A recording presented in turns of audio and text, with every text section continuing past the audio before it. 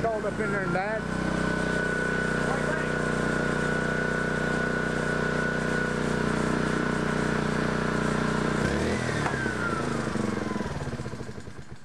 There's that tube.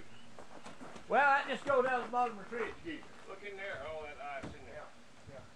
Don't need to try to blast that out. I didn't know that was there. See, that's just runs right here. Oh, That's what this yeah. is. Now, what I'm talking about is right here. And that one come down from the... I'm wondering. Oh, okay, that's something I sent. I don't know what that... I mean, but are you a Maytag repairman? Yes. Yeah. Okay. You notice I don't do anything. Yeah. I'm a Maytag repairman. Can't you tell? Got nothing to do.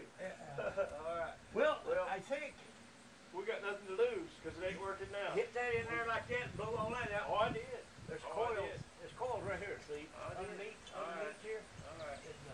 Let's flip it up on the side. I think maybe. I heard you wasn't supposed to lay them down, but, you know. Well, let them sit a while. Them guys. That's the old. This. Oh, okay. Which way go? That way. Aye. Let me see what it looks like in there. Where's the coil? Well, underneath this bottom part. See this? Oh. How dirty is that? Well, I've blasted it all out. I cleaned it. Nailed down. Pop it in now. Get air. Air Add hose. some air to it. We can blow all that water out there and set it back up with a set a while. And You know, that guy said it's the defrost timer. Defrost timer. Where would that be? Well, up under that panel, we can pull that panel off. All right. Get us some big old hammers. Get with it. And go at it. Make the cutting torch.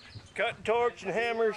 We'll get with it. We got to get in there. Okay, we've located the defrost timer. Not only have we located the defrost timer, we have taken it apart and discovered what the problem is. What the problem is, inside this timer is a little gear in there that has popped off of where it's supposed to be, and a couple of Archies, and a couple of big screwdrivers and some hammers are going to attempt to put that little gear back on. This ought to be good.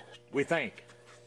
Say, I remember the famous last words, hold my beer and watch this.